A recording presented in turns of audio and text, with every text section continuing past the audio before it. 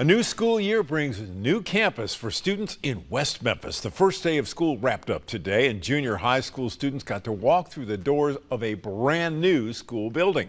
Action News 5's Sydney Hawkins toured the brand new Wonder Junior High School to show you what students have to look forward to this year and for years to come.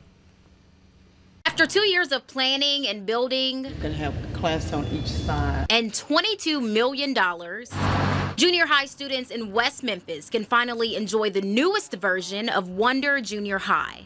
It's modern, it's clean, it's new, it's vibrant. Down from the lights to the library to the courtyard. 7th and 8th graders will study on the first floor, while 9th grade students learn on the second floor. All students will enjoy the gymnasium. It's a double full gym. My favorite feature is the cafeteria.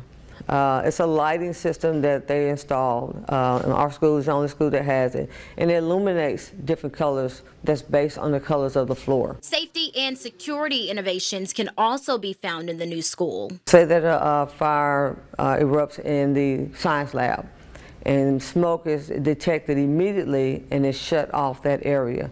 But it also will speak to them on what way to exit the building. Also, the cameras in the hallway, which is first we ever had.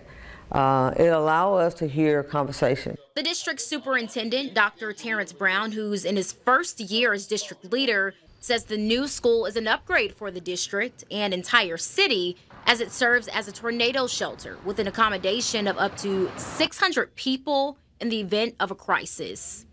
Much more visible than the older location, so and it's added a bright spot to that end of town. In West Memphis, Sydney Hawkins, Action News 5.